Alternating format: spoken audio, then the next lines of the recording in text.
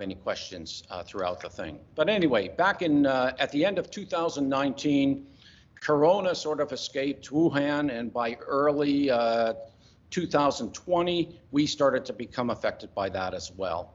By late spring 2020, it became clear that we probably have to teach online asynchronously or synchronously, whichever one. And initially, I was very cool with that. I already had slides for all my lectures, and so I thought I would just do a voiceover over the slides, and that won't take too much work. I'm sort of a procrastinator and a minimalist, and so I thought that would be very easy, okay? But then later in the summer, I attended a technical conference, and most of the talks were sort of people just showing slides like the one presented here on the left, and you don't, this is all computer geek stuff, so you don't have to understand what the content is, but it's effectively just a slide. And then somewhere on the slide, they had a small corner with a face or a head on it that would do the talking. And it struck me how awful that really was. And then one researcher at that conference gave a different style of talk, and it was sort of like this. You saw the person's, he had the slide on the left, and on the right, you saw the person standing, and you could see his hands move around, he would move around, you could see sort of the body language, etc.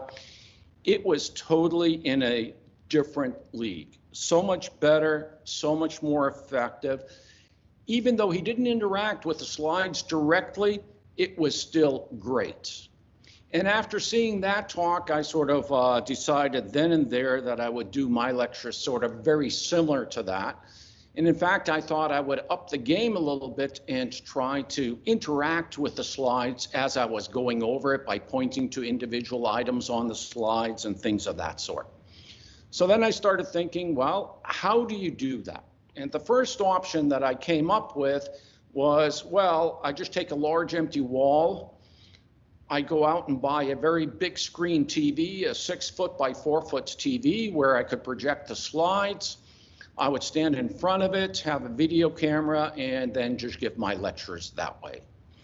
But I gave up on this pretty quickly because where I live, there's no large empty wall, and the TVs that are good quality of the size that I needed were simply far too expensive. So I gave up on this option, and I started to investigate a little bit more, did more research, and started thinking a little bit, how do newscasters do it? How do the weather people on TV do it? How does John Oliver do it on TV? And I did the research, and I found out that they really use software to layer different video components onto each other. So at the back end of those layers, they would have a background screen, and that could also be a video with movements, but in my case, it's just a blue screen like this. Then they have a second layer which they superimpose on that in software in real time, where they show the slides. And then as the third layer on top of all that, they would superimpose a video of the person speaking. And this was sort of the effect that I wanted to do. Getting the software to superimpose these layers was very, very straightforward. The challenge is, how could I get a video of myself with no background so that I can superimpose it on top of the slide and the background? And it turns out the way you have to do that is you need a gigantic green screen, and you have to video record yourself in front of that green screen, and then you need some chroma keying software that takes out the green and creates a video where just you are in it with no background at all. And so then you layer yourself on top of the slide, on top of the background, and that gives you basically the effect that I wanted to have, okay? And now, if you can steal the screen from me and show the first video, this shows sort of what the product looks like after I produced all of it. Just as an example, it's tech speak. You don't have to understand it, but go ahead. Hello, everyone. In today's lecture, we're going to dig down one level deeper into the design of file systems. The whole purpose of a file system is to store files and directories in a persistent way, in a durable way. Okay? It provides operations so applications can read the files, write the files, find out information about these files. So when we store a file, we not only have to store the blocks that belong to a file, but also the information related to where they are stored, okay, and in what order they exist. Okay? So when we say that we want to store files durably, we mean not only is the data blocks belonging to the file stored durably, but also all information related to them as to which blocks belong to which file, which blocks belong to which directories, things of that sort, is also stored durably on the disk. Okay? And the reason is because we had a weird interleaving. The operating system decided, the scheduler decided to do a context switch here. Right? And we can come up with other examples and other interleavings. Sometimes it's fine, and sometimes it won't, and you'll get incorrect results. Okay? Let me try to give you a live demonstration to show this in practice. Okay? Give me 1 second as I switch over here to my terminal, and I hope you can sort of read it. We have here, we're going to create 2 threads. The 2 threads get created right here, okay? And the threads will be running the worker function. The worker function here, we simply see from 1. And so let's try to run this. So if I run threads,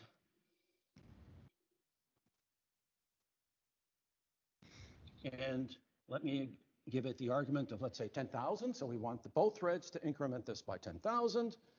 And I run this, and it gets set to some number. And if I run this again, it's a different number. And if I run it again, it's a different, oh, this time it worked perfectly.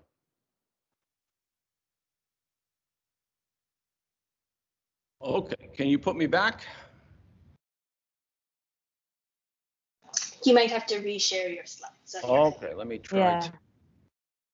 Complicated stuff here. Let me see.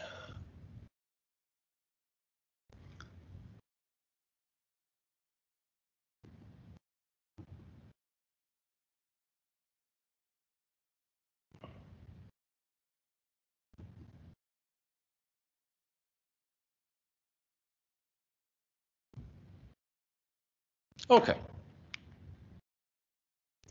So this is the fundamental setup that I used to create that. And on the left, you see I have a gigantic green screen.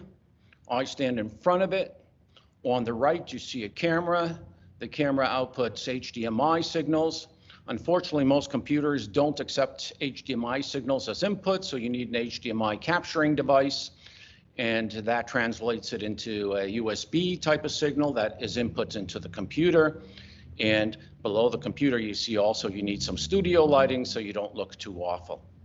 Now, the whole trick in giving a lecture like this is because you only have the green screen behind you, you don't actually see anything, you don't see the slides on the green screen. So the software that composes everything together takes the 3 layers and puts them together. You use that to output to a monitor that is in front of you. And so when you point at something like in the slide, you only see it in the monitor, and you have to sort of get used to a little bit the coordination of your hand movement and finger pointing so that it actually points to the right thing, okay?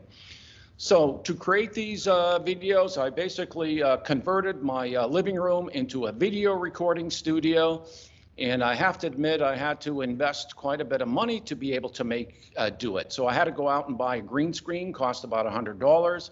I had to get real studio lighting, about $500. The camera was $600. I first bought a cheap one for $300, and then it turned out that it didn't have an audio input. And then it was very difficult to sync up the audio with the video, so I had to go out and buy a more expensive camera. The video capturing devices is not cheap at $500, the wireless microphone about $300.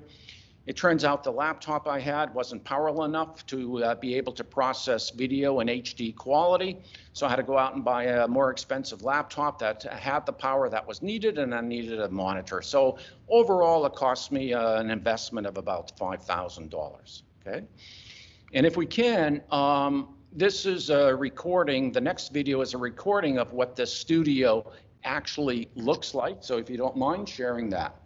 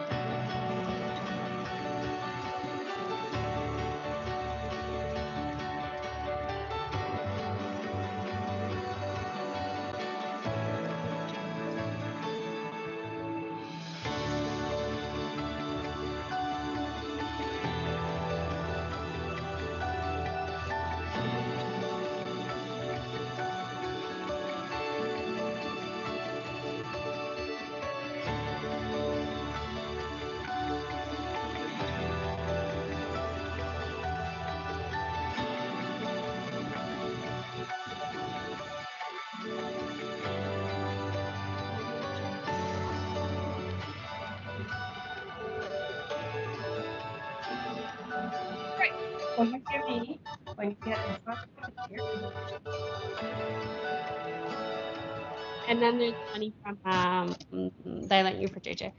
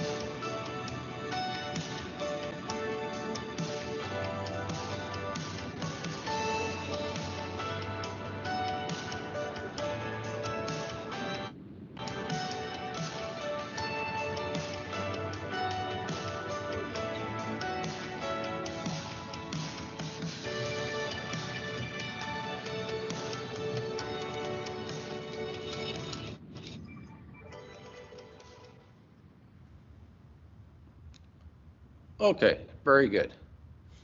So to put everything together, this is the software I needed, and luckily all the software is actually amazing what it can do, and it's all free. So I use OBS to do the layering, to do the chroma keying,